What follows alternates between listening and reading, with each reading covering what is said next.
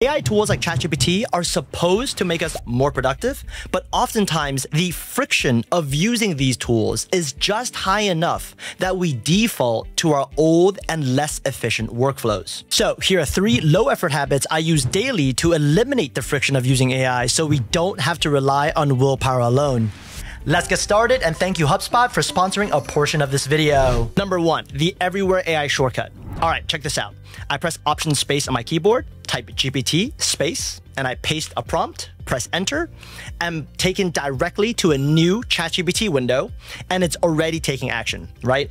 Or let's say I want to open up my Claude projects page.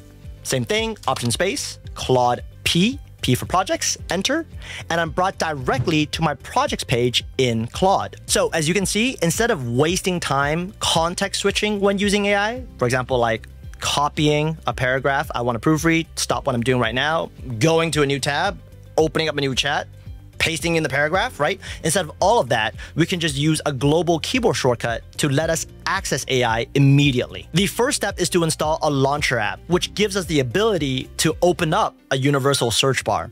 Mac users have 2 options: Alfred, which is what I use, but it's paid, or Raycast, which is free to use.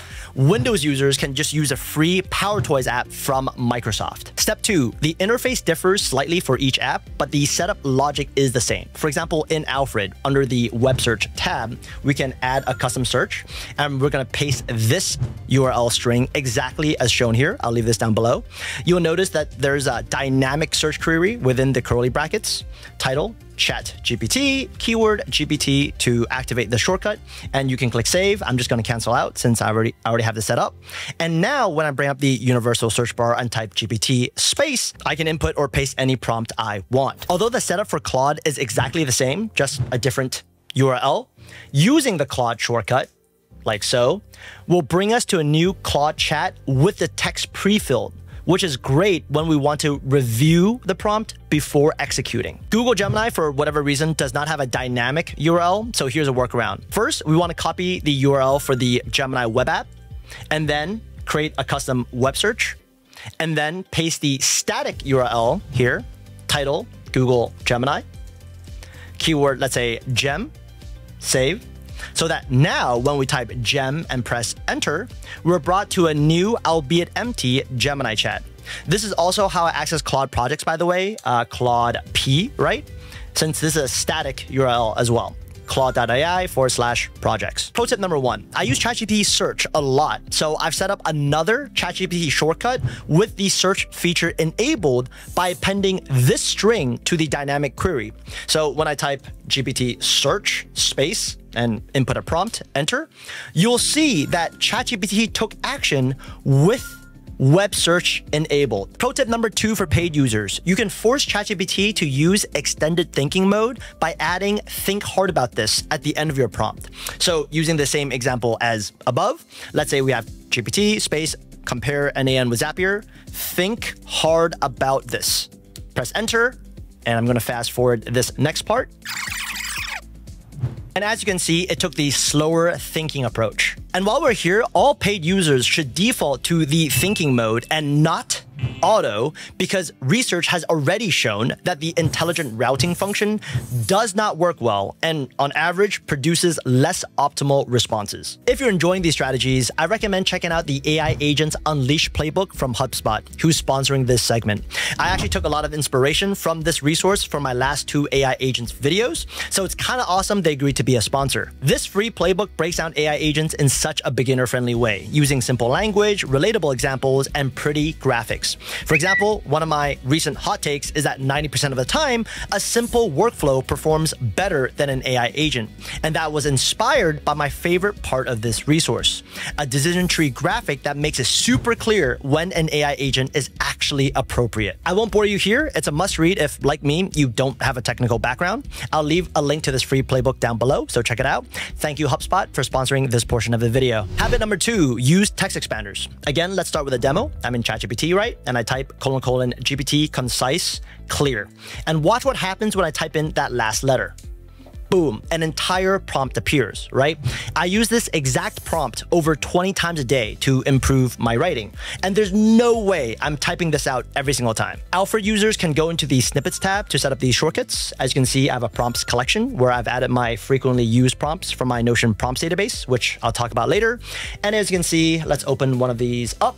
The full prompt goes here and the activation phrase is up here. Raycast users can enable the text expander snippet extension, and for Windows users, there's a free and open source text expander app called Beeftext. I'll share the clear and concise prompt along with 2 others I use all the time down below. One for emails and one for formatting.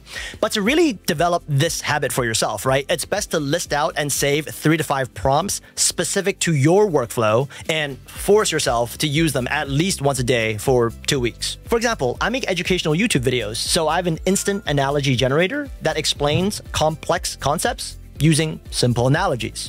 If you're a creative, you might want to save a prompt that analyzes an attached image and describes the style, color palette, and mood so you can reverse engineer the image. Pro tip number 1, although I still use custom GPTs and Gemini gems, I prefer text expanders most of the time because of its massive flexibility. So for the clear and concise prompt, right, the bracketed options here let me adjust on the fly. So if I want to remove fewer words, I use trim the fat. If I want to remove more than 50% of the words from my writing, I can choose more concise. So I can pick what I need in the moment, right? As opposed to custom GPTs that are basically preset. Pro tip number 2, once you familiarize yourself with the launcher and text expander apps, you can start chaining these workflows together. So for example, instead of copying text from Google Docs, opening up a new chat, let's give Claude some love, typing in a prompt, improve my writing, and then pasting the text like this, right? Instead of doing all that, we can simply bring up universal search, Claude, space, paste in the text, press enter to bring up a new chat with a pre-filled Claude chat, and then we can type in a text expander keyword to instantly expand out the prompt. By the way, I have a free AI toolkit that cuts through the noise and helps you master essential AI tools and workflows. I'll leave a link to that down below as well. Next up, we have the prompt multiply method. To be clear, all the frontier models from the large AI labs have gotten so good that even weak prompts will still get you decent results. If you remember from my prompt formula video, the best prompts consist of 6 components: task, context, example, persona, format, and tone. But in reality, most of us, myself included, do not follow this structure every single time, unless the task is very high stakes. What do I mean? Let's say you're preparing for a routine presentation at work. There's nothing writing on this, so you input a lazy prompt. Act as a senior product manager, persona, recommend improvements given this goal, right? Task and a little bit of context. And you receive some great feedback from AI. This is a low stakes situation. Alternatively, what if you're considering refinancing your mortgage given interest rate changes?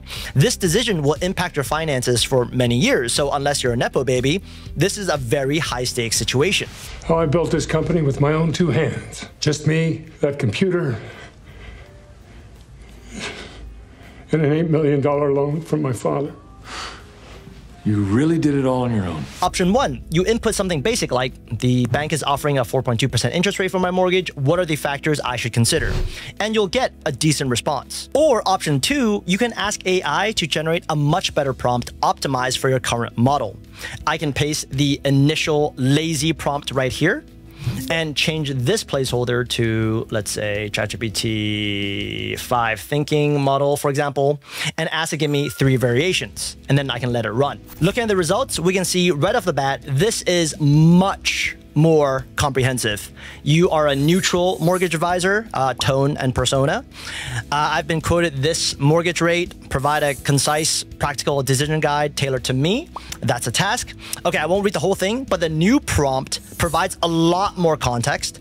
It'll also create tables, so that's format, and even offer examples. Compare monthly payment at 4.2% to 3.7% and 4.7% respectively. I won't waste your time by running this. Try this out yourself to see the massive difference in output quality. And since we only use this for high-stake tasks, it's worth the extra step of generating a new prompt. And of course, you should save this in your text expander, for example, GPT AI prompt. to further streamline the process. Bonus tip for everyone still watching, embedding AI triggers. Remember the Notion prompts database I mentioned earlier? This is how it looks. I save useful prompts I come across or ones I create myself, right? And since every prompt has its own page, I can hyperlink to this from anywhere in my workspace for easy access. In the one-on-one notes thread with my manager, for example, I have a link to the refined unstructured thoughts prompt right at the top.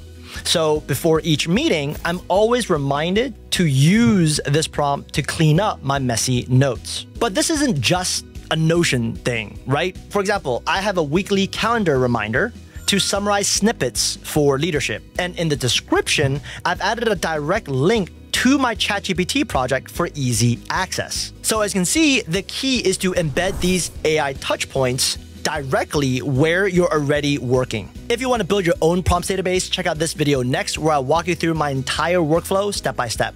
See you there, and in the meantime, have a great one.